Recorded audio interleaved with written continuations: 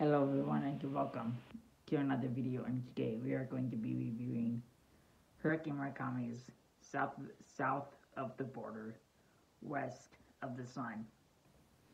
Now this book is about a love interest that is formed in childhood and just because of time in life they separate just due to the natural flow of life, but they are still in love with each other decades and years later.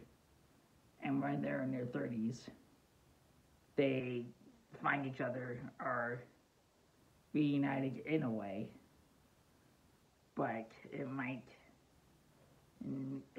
or may not be real. So this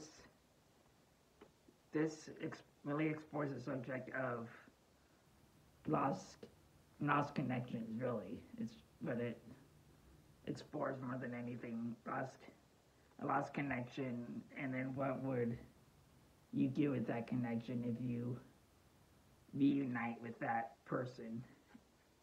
More specifically, an old love interest.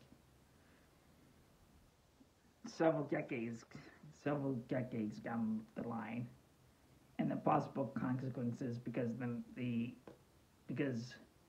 at the time that the people near reunite, the man is married, and it also gives it also uh, talks about and thinks and philosophizes and thinks about the possible consequences that could happen if the man decides to go with his other person. So, and this book is, and also Murakami likes to, he likes to experiment with parallel worlds a lot, and this goes into that. And I don't think it's really a spoiler. It might hint at it throughout the whole thing. I think if you read it, you can see if it does. But I don't think it's a spoiler. Things like if you read enough Murakami, you know that he might do that kind of a thing. But anyway, the writing style is great. It's simplistic Murakami.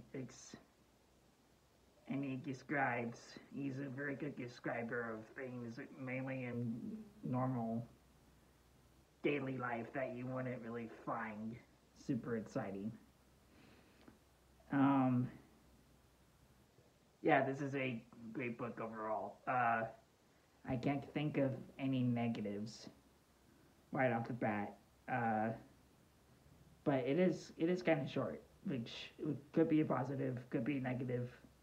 If you're looking for a short Murakami, it's 213 pages, I think. So if you're looking for a short Murakami, this is one that you should definitely consider picking up. But I would give this book a 5 out of 5 stars.